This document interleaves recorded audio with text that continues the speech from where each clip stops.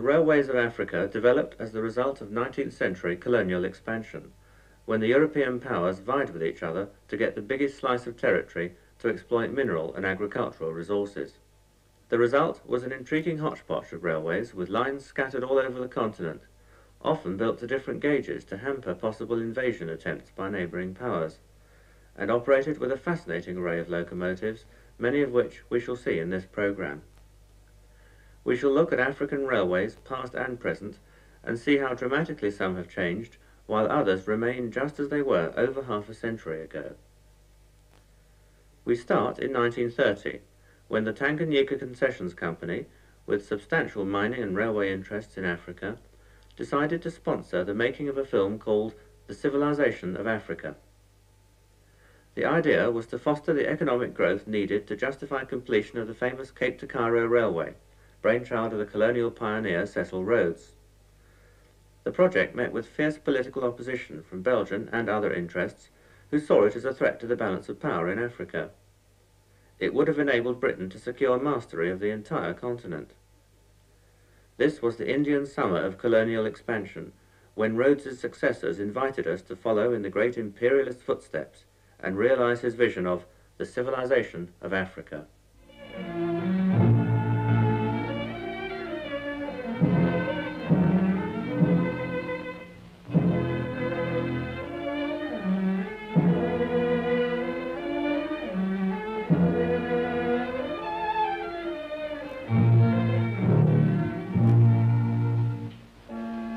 Our description of this great railway project by presenting to you Cape Town, the capital city of South Africa and the starting point of the railway.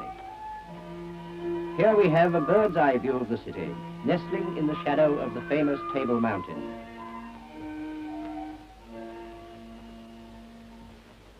This is Adderley Street, the main thoroughfare of the city.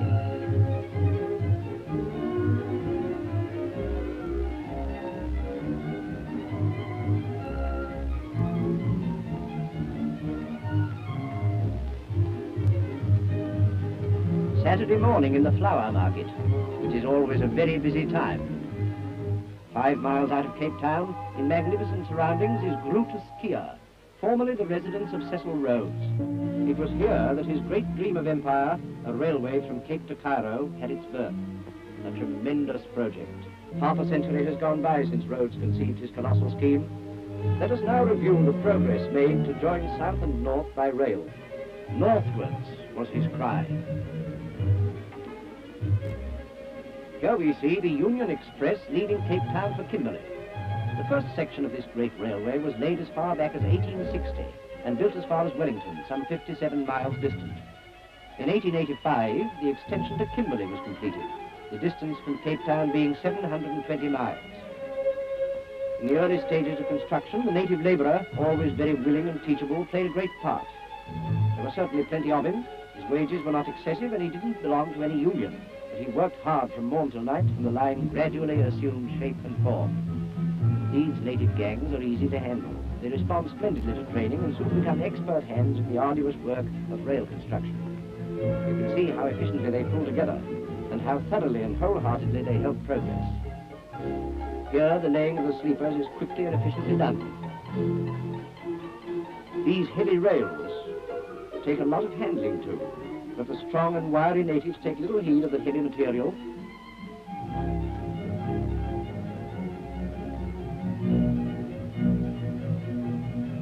And here are gangs completing the sand bedding of the line.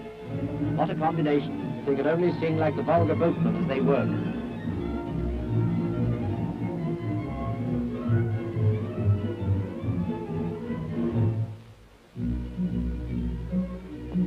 After 130 miles, we start a stiff climb up the river valley, reaching an altitude of 3,000 feet. There is a wealth of picturesque scenery visible as we wind round the hills and down into the valley on our way to world-renowned diamond fields. It was at Kimberley that Cecil Rhodes first met Robert Williams, now Sir Robert, a young engineer just out from home, and both became interested in the diamond fields.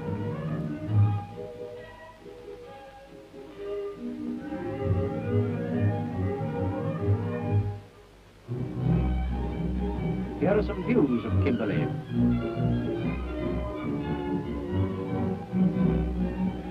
We are now taking you to the famous Westleton mine, originally purchased by Cecil Rhodes on Sir Robert Williams's advice.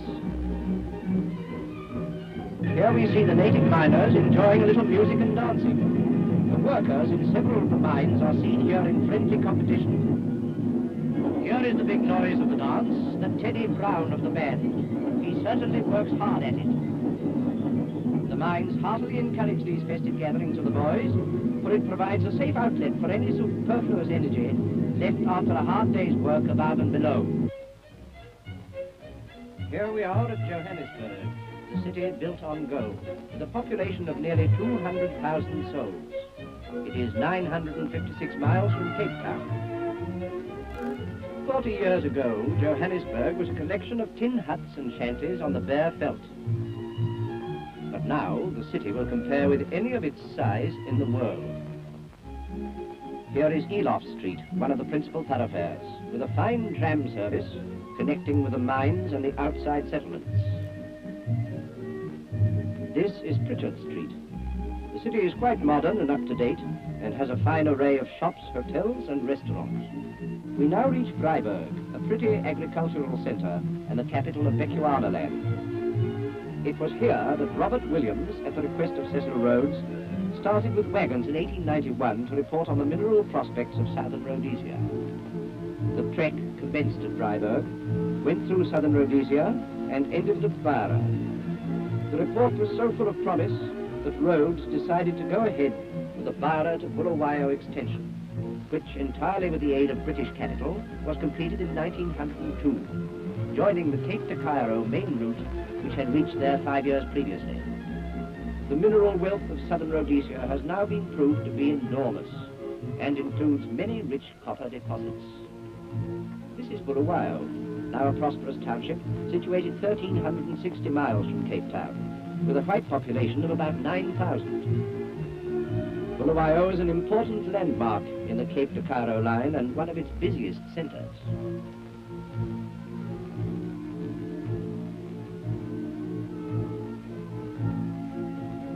Here is the main street.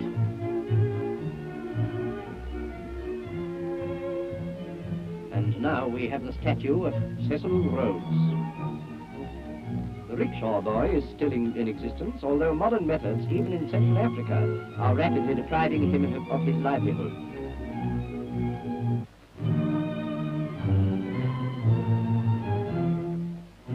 Here are the headquarters of the Rhodesian railways and their workshops.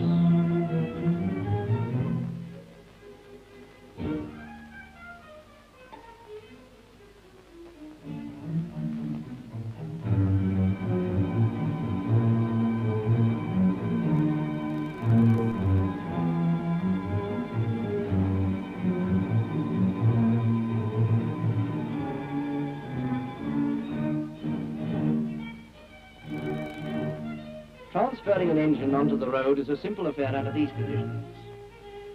It was at Bulawayo that the extension west to Lobito Bay was first put in hand, as the copper fields at Katanga were seriously needing railway facilities, and construction northwards on the main line was temporarily held up.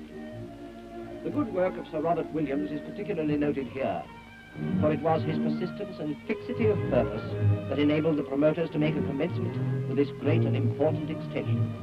It was commenced in 1903, just 1 year after Cecil Rhodes' death. Here is the construction train moving out.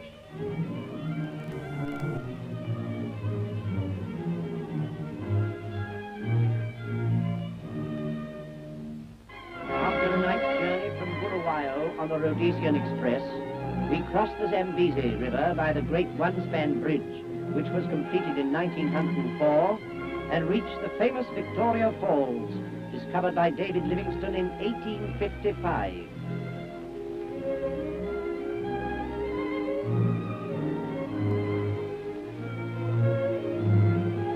It is not difficult to imagine Livingstone's feelings when first he saw these immense clouds of spray, described to him by the natives as the smoke that thunders.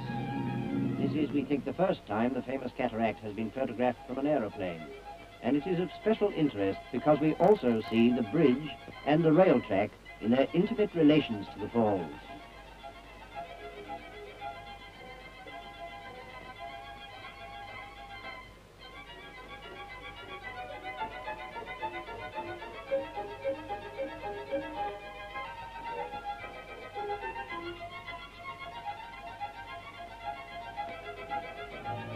The formal opening of the Benguela Railway took place on June the 10th, 1929. A special party left Southampton on May the 24th in the Union Castle liner Carnarvon Castle, which included His Royal Highness Prince Arthur of Connaught, Sir Robert and Lady Williams, and many other distinguished guests.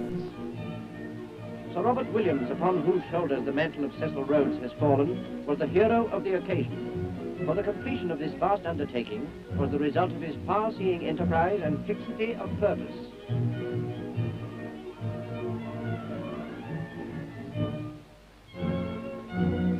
A glimpse of Lobito Bay and its fine harbour on the coast of Angola. The royal party and visitors receiving a very cordial welcome at Lobito.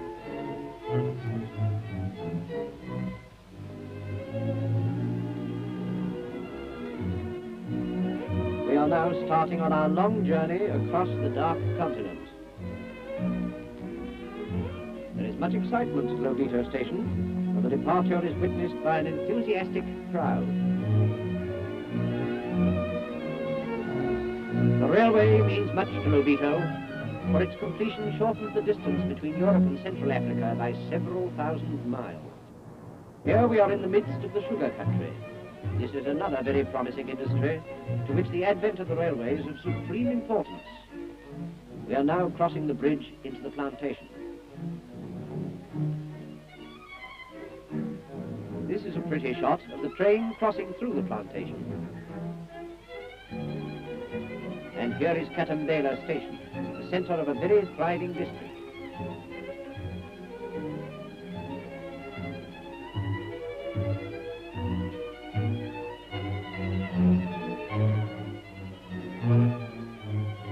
Our next stop is at one of the landmarks of the line, the Robert Williams Station, so called to perpetuate the name of the man who conceived the great scheme of the railway and saw it through.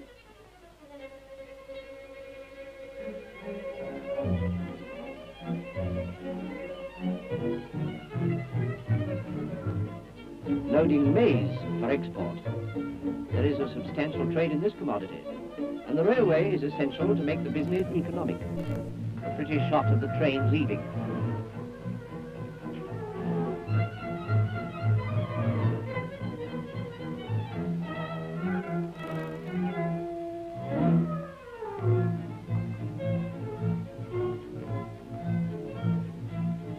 And also an effective shot of the train creeping through virgin forests.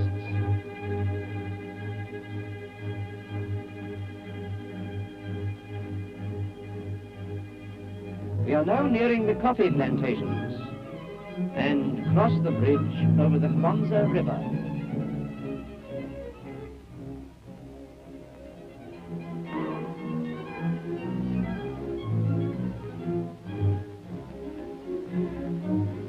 These are native scholars who are disciplined and taught useful trades. Here they are carrying bricks.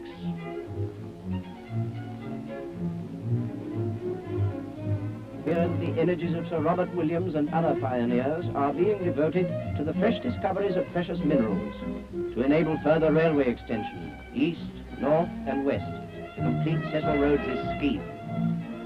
To see what is being done in this direction, we will now proceed by river, and so we board a Congo steamer en route to Stanleyville, the starting point of a number of mining activities. The railway bridge can be seen in the distance.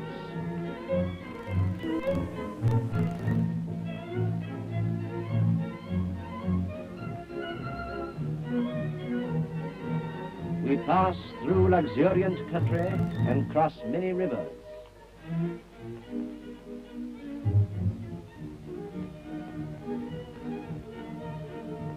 At last, we enter southwest Uganda. This territory has developed progressively and has a great future.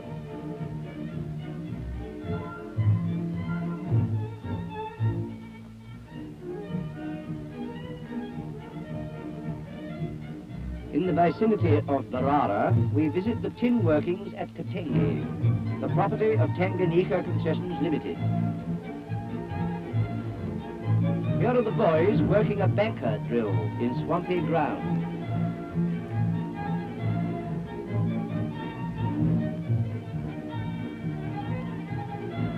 This is an adit into the hillside, which you know all about from your crossword puzzles.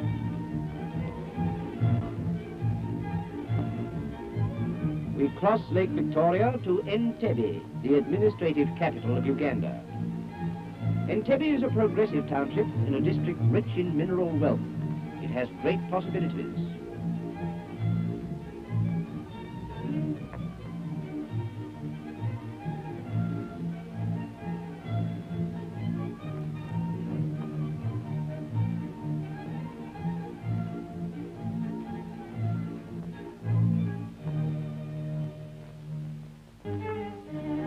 Turning north towards the Ruwenzori range, we cross the river Mabuko.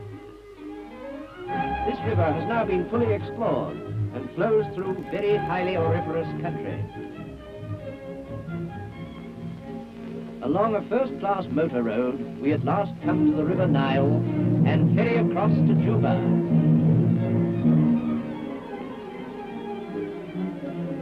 Here is the jumping-off point of the Nile steamers journeying to Khartoum.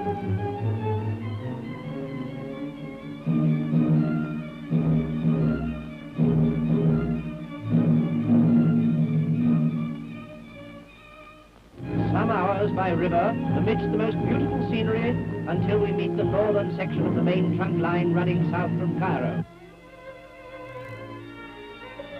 Here is the swinging railway bridge of Kosti, where rail meets road and river once again, and marks the end of the less developed zone. This section of the line was originally built to meet the needs of the military operations during Kitchener's expedition.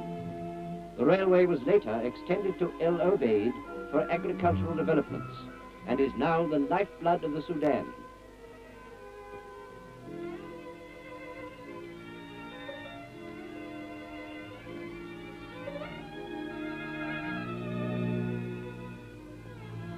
Here we are at Khartoum.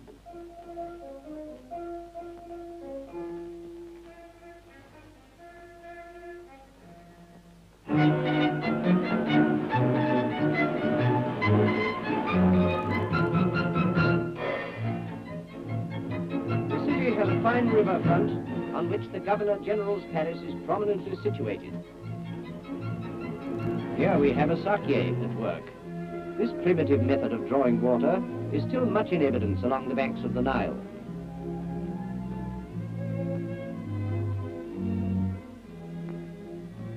These are native tombs in the center of the city. Leaving Khartoum, we cross the Nile by a 7-span bridge. An 8-hour journey brings us to Atbara, the crew of the Sudan government railway system. The railway workshops are quite an up-to-date institution.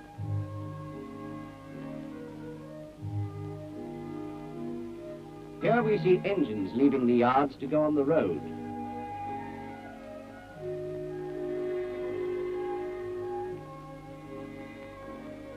On this siding is a novelty. This saloon is a church, ready to take its minister and staff to the outlying districts. Here is the padre, ready to start off.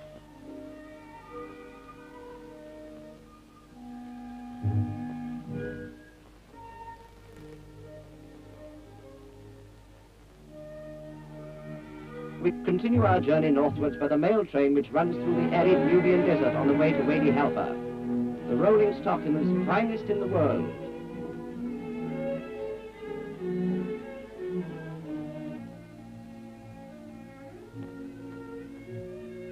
And now we steam on our last stretch of river transport down from Halfa towards Shellal, 200 miles away, which is the railhead of the Egyptian state railways.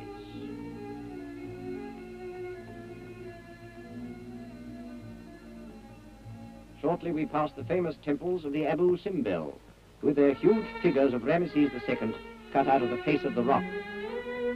And here are the ruins of Philae, most of which, since the construction of the Aswan Dam, are usually submerged. We visit this famous dam built by Sir Benjamin Baker before proceeding northwards by rail. It is over a mile in width and affects the level of the river for more than 150 miles upstream. The tombs of the kings, including that of Tutankhamen, lie in the vicinity.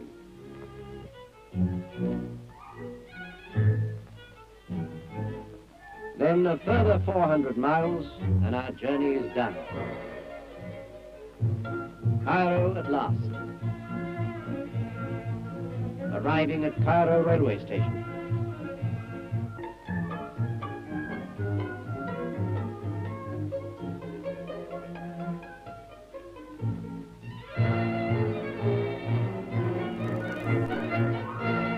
And here is the city of mosques, largest in Africa, and the goal of Cecil Rhodes' dream. And here we leave you, after our 6,000 miles trip, which we trust has interested and pleased you. Much work still lies ahead in railway development in this continent, but the almost marvelous progress shown in this brief series is clearly only the forerunner of greater effort in the civilization of Africa.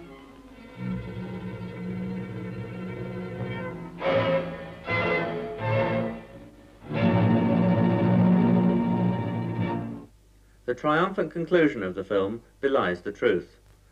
Only the southern half of the Cape to Cairo route was actually completed, and to this day the rails peter out somewhere in the Congo.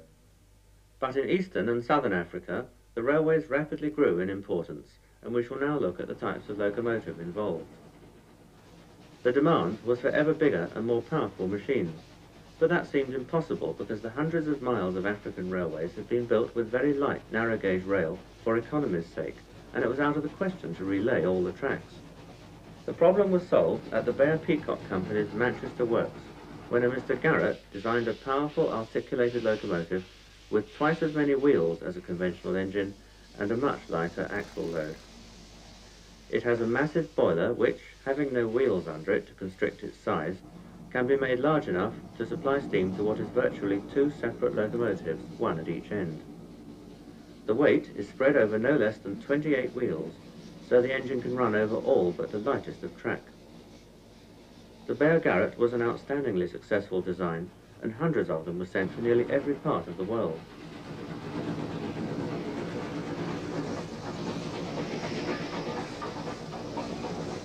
One of Beyer-Peacock's best customers was South Africa, who in 1946 placed an order for 50 Garratts, the steeply graded line through the Drakensberg Mountains to Port Elizabeth in East London.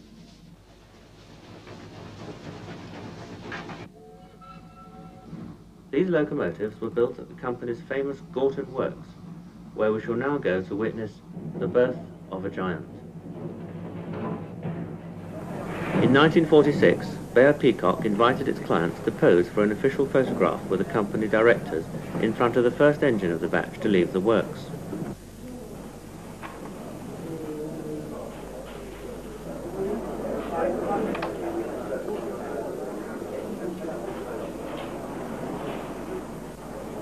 Having taken delivery, the South Africans then handed over a cheque, and with its post-war market off to a good start, the company decided to make an export-boosting film of the building of Class GEA Garratts. The company took great pride in its drawing office, where every order received was designed from scratch. No off-the-shelf loco was ever built here. The firm's reputation was built upon its close attention to the needs of individual customers. Construction starts, oddly enough, with a carpenter. He makes a wooden pattern wheel from which a mould is made for casting. After being poured into the casing, the sand is tightly packed around the pattern wheel by continuous agitation so that no air pockets remain.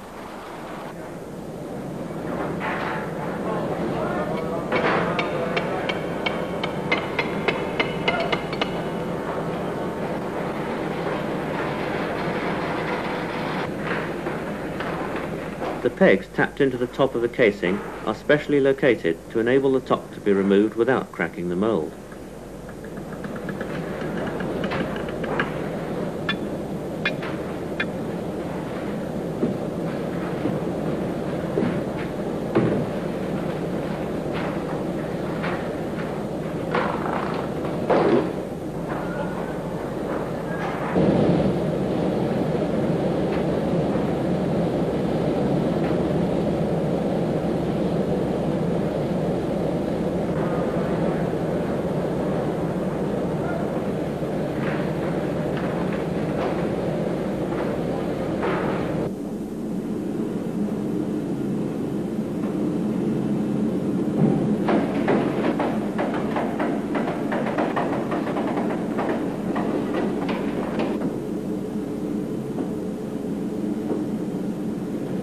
After casting, the wheel has the sand beaten off before being placed on the lathe for machining.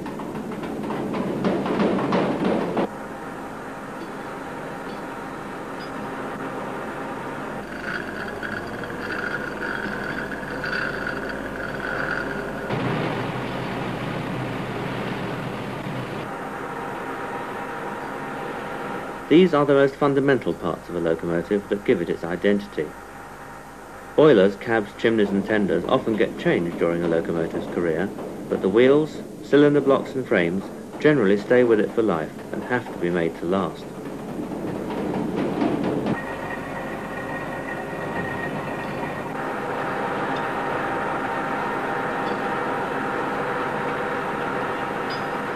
A main frame section is now on its way from the furnace to the drop forge.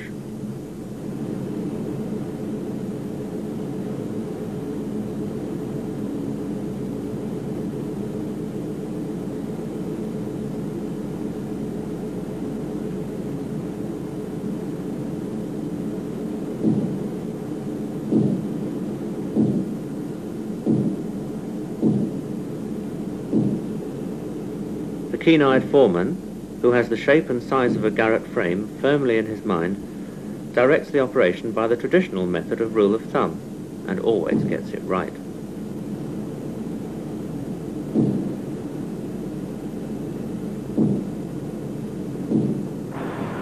In the boiler shop, a huge steel plate is being rolled to make the giant-sized Garratt boiler.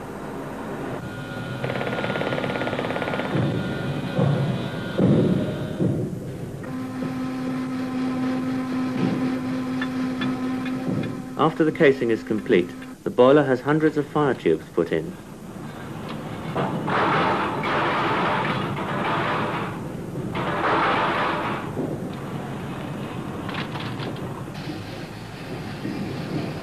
These men, who seem hell-bent on destroying the engine before it's even half built, are in fact hammering in the hundreds of rivets that hold the frames together.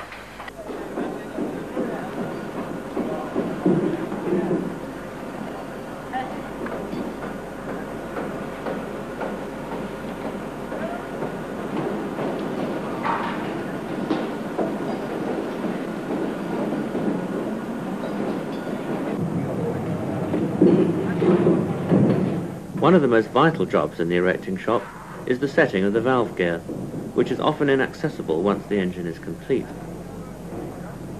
A heavy locomotive must have good stopping power. This is one of the outsized brake cylinders being lowered into place.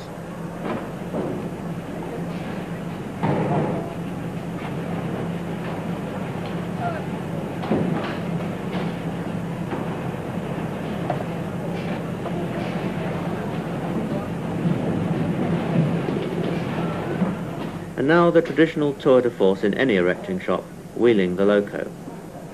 With a Garratt, however, the frames are wheeled first, and the boiler slung between them afterwards.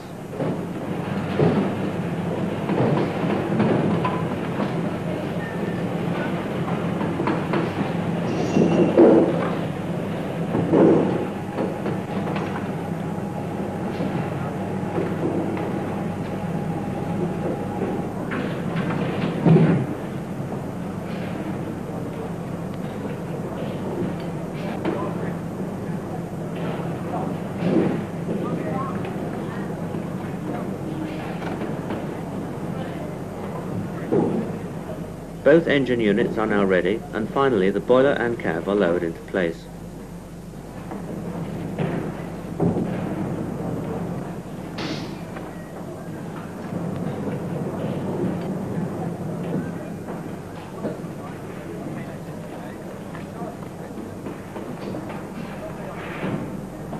There only remains now the water tank, which, like the coal bunker at the rear, provided the necessary adhesion weight for the driving wheels.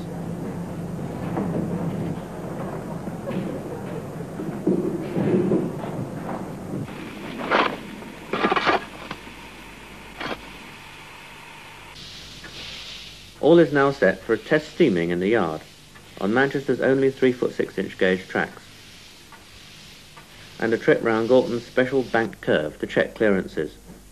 The manufacture of Garratt locomotives continued at Gorton for another 14 years until about 1960, and many of these locomotives are still in service today, a tribute to the high standards of the Beyer-Peacock Company, which regrettably was forced to close in the early 60s, owing to a decline in overseas markets. Cecil Rhodes decreed that the bridge over the gorge had to be close enough to the falls for passengers in the Zambezi Express to feel the spray. He never lived to see it, but the bridge was built exactly as he wished, and generations of colonials marvelled at it. Passenger trains have stopped now, and the freight gains little from its routine shower bath, but the bridge still stands as a monument to Cecil Rhodes and the unfinished Cape to Cairo Railway.